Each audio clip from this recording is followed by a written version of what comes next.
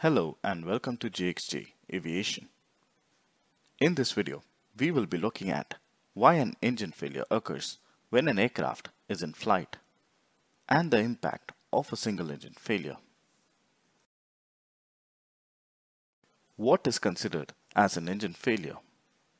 An engine is said to be failed or inoperative if it is not producing any thrust. This could be because of a flameout in the combustion chamber, which is less severe since a restart attempt can be made on this engine.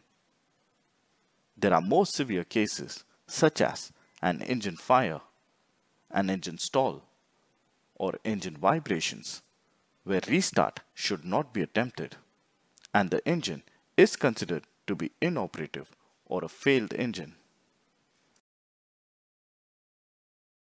What is the impact of an engine failure? We will consider a twin-engine aircraft. In case of a single engine failure during flight, there is an immediate aerodynamic effect which is felt on the aircraft. Since the thrust is produced by only one engine, the aircraft begins to yaw or turn towards one direction. This depends on the speed and the thrust produced by the engine. Because of the yaw, the aircraft will also start to roll towards the failed engine side.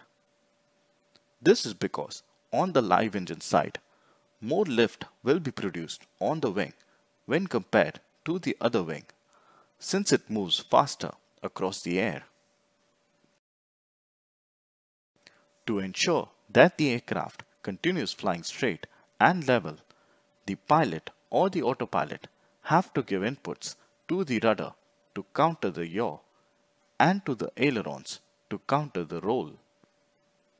The rudder should be deflected towards the live engine side. This will provide a stabilizing yaw moment on the aircraft and assists in keeping the aircraft straight and prevents further directional change of the aircraft. Similarly, inputs have to be sent to the ailerons to counteract the roll moment created due to the engine failure. So the pilots need to continuously provide inputs and monitor the aircraft's behavior.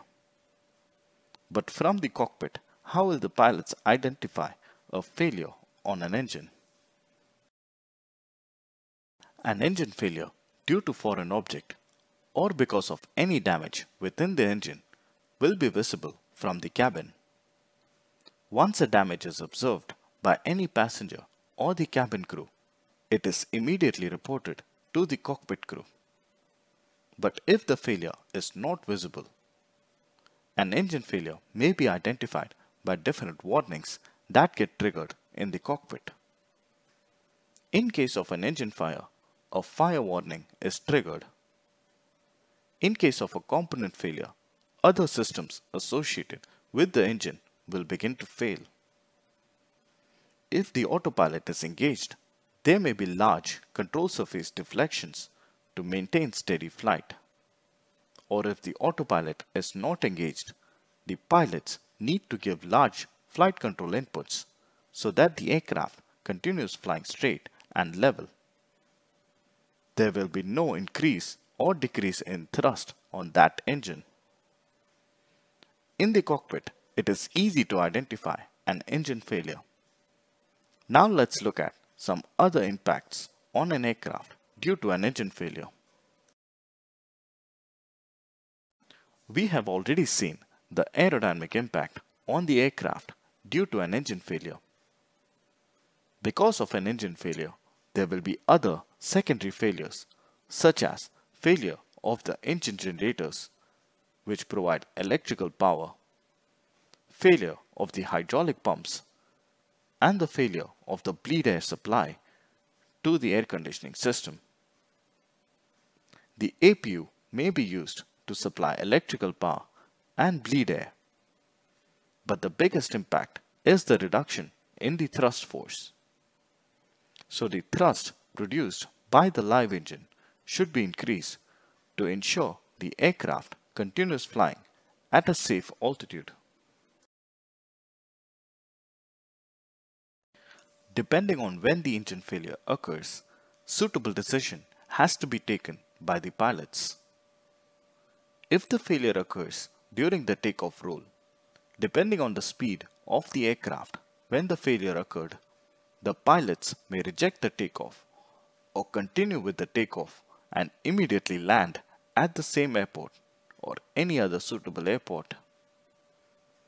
If the failure occurs during cruise, the pilots should coordinate with the ATC and divert to a suitable airport where a safe landing can be made.